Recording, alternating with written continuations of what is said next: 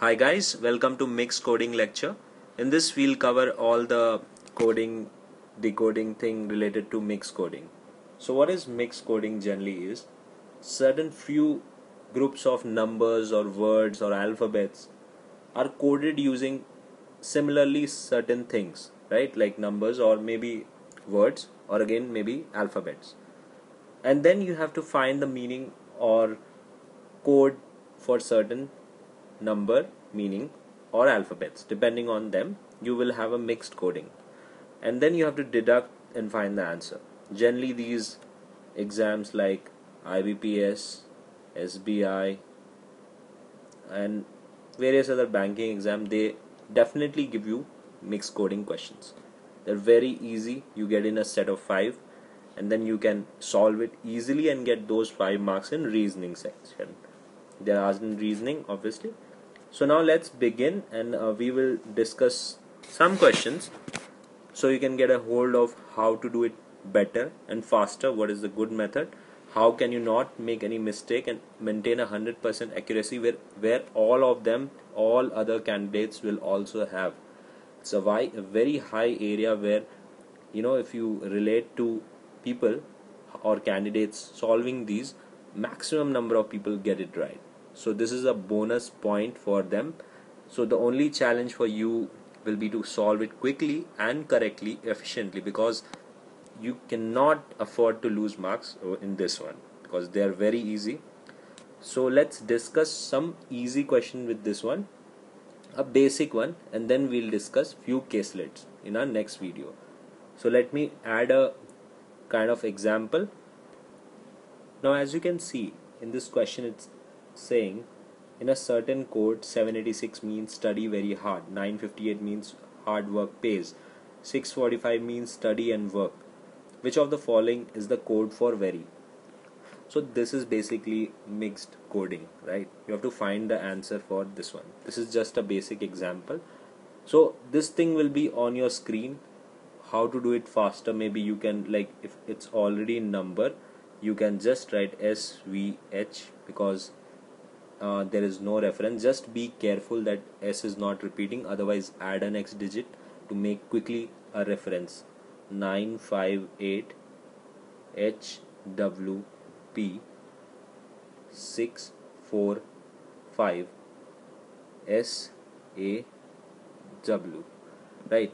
So only thing you have to be careful is do not mix the number, make it as short as it is, because this will be on your screen. It's an online exam mainly, whatever banking as we are focusing here, so be careful.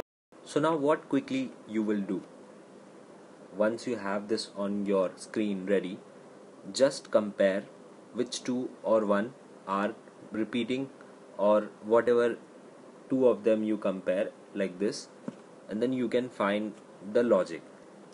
So I'll begin with the last two. You can do your way, just I'm explaining you how to do this. So S and W, or just see, W is there once, right? There is no other W in or someone overlapping here, right? If there's only one thing common here, that is W, right? So what is common here is 5. So quickly write down W equals to 5. I'm just going slow because it should not mix in you. Now see these two, right? These two, first and third, SVH and SA. So what is common? S, right? So we can take S, just flip it, and just see what is common here. That is 6. S equals to 6. And quickly see if there is anything more S or W here, because if you find one answer, you should always cross the other, like round it off, because it doesn't make a confusion for you. Obviously when you have done these two, just see this A, which you have already obtained as 4. So A equals to 4, right? And there is VH, and what is the next common? H, right? H. So what is the common from top to? 8 and 8. So H equals to 8. And now these two you can leave because V equals to 7 and P equals to 9. That you don't need. All these things you have to do very quickly and efficiently.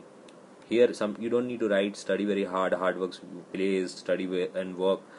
All you need to do is do quickly, and this is very efficient because it doesn't make you fiddle up with a lot of confusion. You can do it orally sometimes, but generally in exam there are little complicated, so it's better to smartly work on how to minimize your writing, right?